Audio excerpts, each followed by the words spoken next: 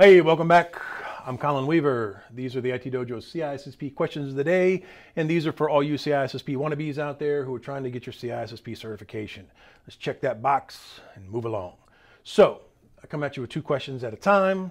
Here come your two questions. All right, question number one. If you take single loss expectancy and combine it with the annualized rate of occurrence, what do you get?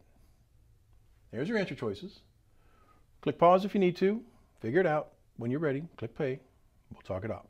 First answer choice says return on investment, and that is not the answer choice that you're looking for.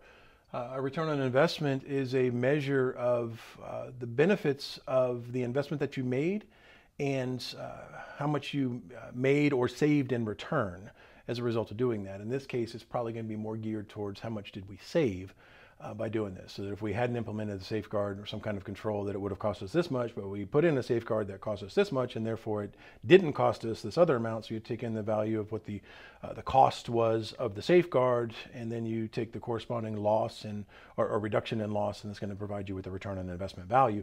But none of that is the answer today. Next choice, exposure factor.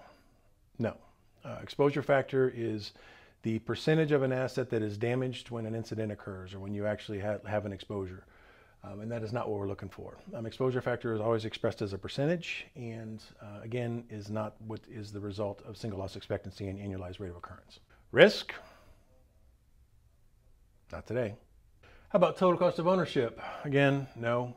Total cost of ownership is exactly what the term sounds like. It is the sum total of all the costs associated with a particular safeguard. So not what we're looking for here. And that leaves us with our last choice, which is annualized loss expectancy, and that is very much what we're talking about. So if you take an asset and its value, multiply it times its exposure factor, that gives you single loss expectancy. If you then figure out how many times per year that's supposed to occur, we call that the annualized rate of occurrence. If you multiply the annualized rate of occurrence times the single loss expectancy, it's going to give you your annualized loss expectancy. So SLE times ARO equals ALE. Done. Question number two today. In addition to physical controls and administrative controls, which of these is the other broad category of security controls? Answer, technical controls. Administrative controls, physical controls, technical controls. Okay, combine those three things together in a way that is appropriate and meaningful for your organization, and hopefully you eventually get yourself to a quote-unquote adequate level of security. What does adequate mean? That's for you to decide. All right, done. Hopefully those questions were fairly straightforward for you today.